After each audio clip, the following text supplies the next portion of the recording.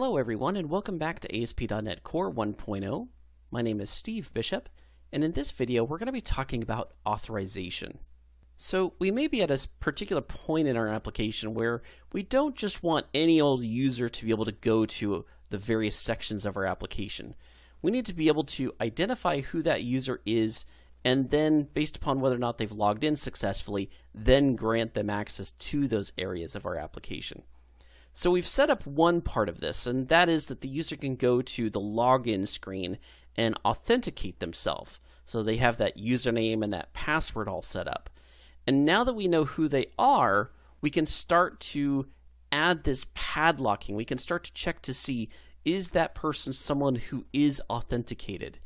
And that process of checking to see if they're authenticated is called authorization, where we're locking up separate sections or individual sections of our application so that only users who are authenticated have the authorization to go to that area. So let's go ahead and hop into our Visual Studio Code window and let's add some authorization to our application. So here in my code window, I've opened up the member home controller. And let's say that we really only want users who have logged in, or members, to be able to actually access this member home section. So how do we do that? Well, for right now, I'm just going to run this real quick and start without debugging to show you that once again, anybody really can get into this member home section. So I'm just going to navigate to member home, and we can see this is a members only section. And in fact, just to re-emphasize the point, I'm going to show you that I'm just going to clear out my cookies and everything. So I'm going to clear out my browsing history so that that login that I used in the previous demo, we know that it's out. It's no longer in our browser, so it doesn't remember it. And I'm just going to reload this again. Again, I'm starting without debugging on, and I'm going to show you why in just a moment. But if I go to this member home section, and I'm definitely not logged in, we can see this is a members only section. And that's not the behavior that we want. We want to somehow make sure that the user is in fact logged in and is a member of the site. So to do that, I'm going to add some code here inside of my index action. I'm going to check to see if the user, and user is a property that comes on our controller. So we have direct access to the user information, and I'm going to say identity dot is authenticated, and this is going to return a true or false value as to whether or not the user has been authenticated. So now if they are authenticated, then they're good to go ahead and view the page, so I'm going to move that up there. But if not, then we're going to redirect them to our login page.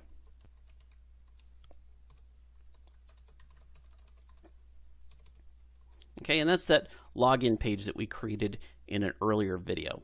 So let's go ahead and give this a shot. So we're going to go to the index action on our member home controller page, and I'm not going to save it, or I'm going to save it, but I'm not going to rebuild it. Okay, I'm going to just let our .NET compiler recompile on the fly. That's one of the great things about .NET Core, is that we have this kind of recompiling on the fly.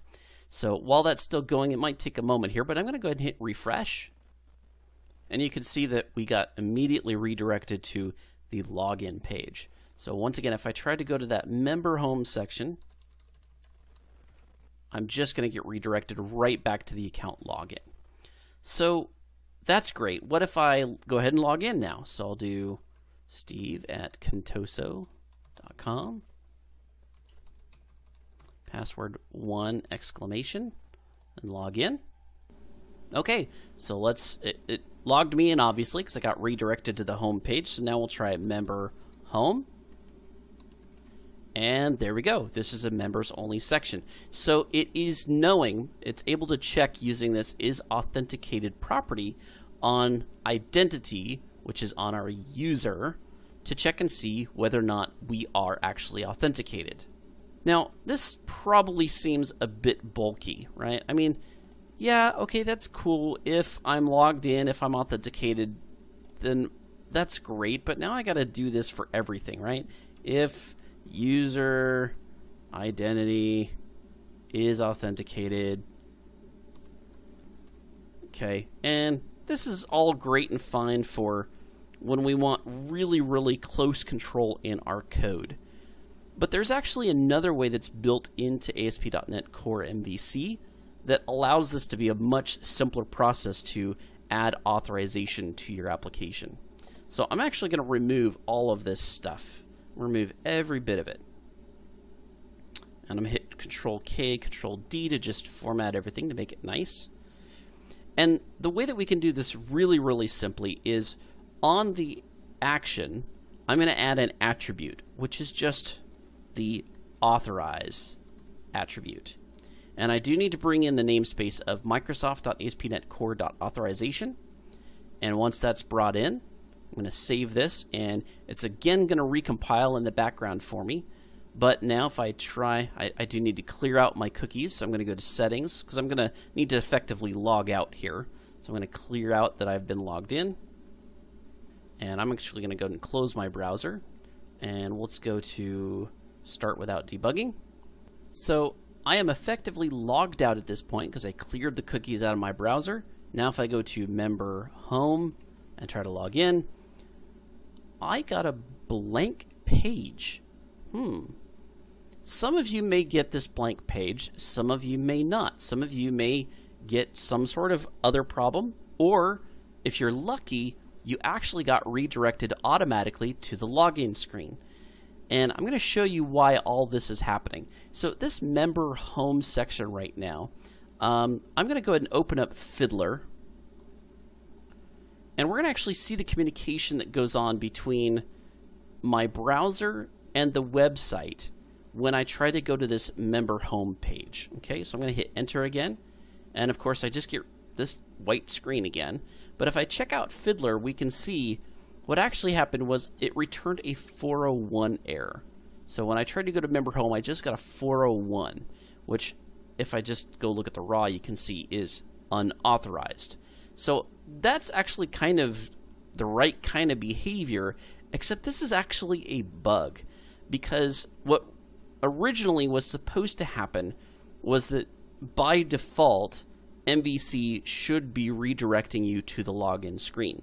And this is a bug for only one version that came out of one particular package that I happen to have installed in this version of the application.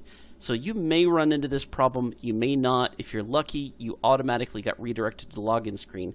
But for those of you who got this blank page, I just kind of want to show you how to fix this. So I'm going to go to my project.json file, and the package that's causing this is this Microsoft.ASP.NET Core.Identity Entity Framework Core. If we're on 1.1.0, that's the version with the bug. But if we switch to 1.1.1, which is currently at the making of this video, is the latest version of the package. And now I'm just going to save this. It's going to have to go out and restore the package. So I'm just going to go ahead and pause the video here and wait for everything to restore. Actually, it looks like I didn't even really need to. So let's go ahead and move on here. So we've got it repackaged. Okay, now if I try to go to member home and just hit refresh, we probably do need to recompile.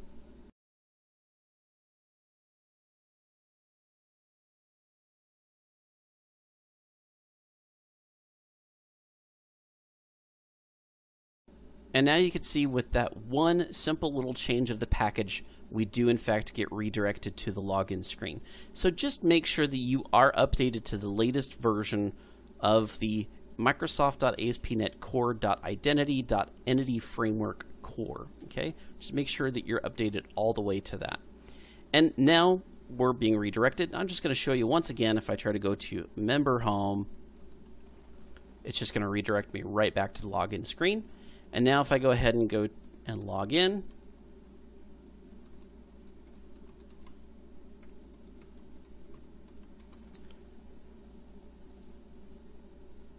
okay, now if I just try to go to member home, there we go. So now I can see the members only section. So just by adding this authorize attribute on my index action, it filtered out so that I had to be logged in order to view it. Now what about this access granted? If I try to go there, so let's try that. So member home / access granted. Access is granted. Okay, that's great because I'm logged in. Let's try clearing out my browser. So clear that out. And I will show you how to do the sign out, by the way. That is something that we are going to have to do, obviously. So now if I try to go to members only section, you know what? I got to close my browser. Let's try that again.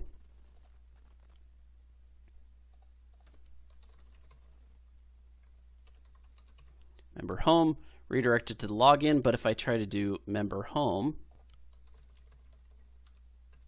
/ access granted, we still get access granted. So I'm clearly not logged in, but it's still allowing me to get to this access granted because we didn't put the authorized attribute on it.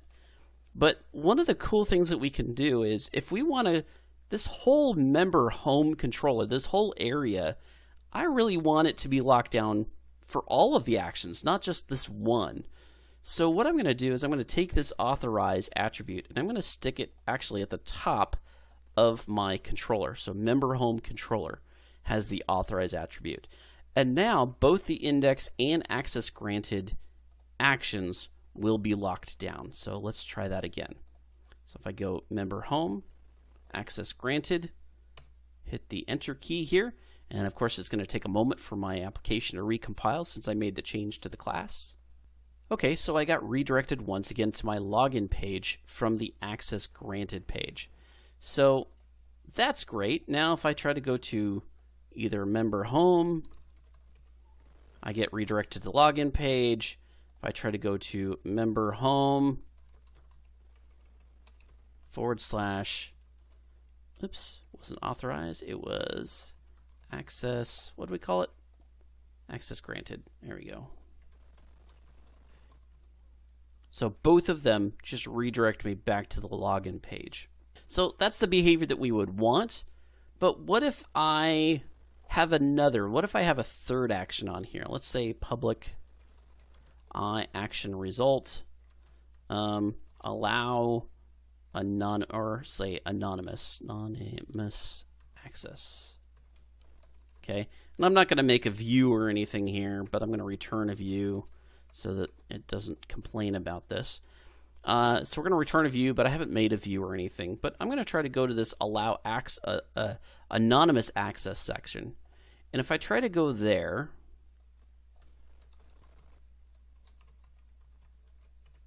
I'm going to get a 404 error. Oh, it's still, I made a change. It's got to recompile.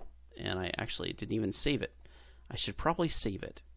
And now let's try hitting refresh. So our anonymous access section, it also redirects to the login page. But what if I want to make it so that this one action is allowed to have some sort of access by anonymous users and they don't have to be logged in? Well, I can just add another attribute here called allow anonymous. So let's save that this time so that I remember to do that. And now if I try to go once again to member home, anonymous, or what do I call it? Anonymous access. Yeah, there we go. So if I try to go there again, this time we got an unhandled exception because of course we don't have a view for that anonymous access action, but we got to it, right? We were able to execute this view function, but of course since the view doesn't exist, we ran into an error. So there you guys go. That is how you can go ahead and lock down the various actions on your applications or even entire controllers. You just have to add that authorized attribute. And you can also use the allow anonymous attribute to allow for anonymous access to specific actions where the authorized attribute might be locking down the entire controller. But you could also, of course, just add the authorized attribute on each one of the actions that you want to lock down. So there you have it. If you guys have any questions about this, please feel free to drop me a comment in the comment section below, and I will go ahead and answer it for you. So thank you so much for watching. Have a great day. Bye-bye. I'd like to give special thanks to James McCoy, whose kind and generous donations have made this video possible. If you would also like to contribute, please visit us on patreon.com/programming made easy.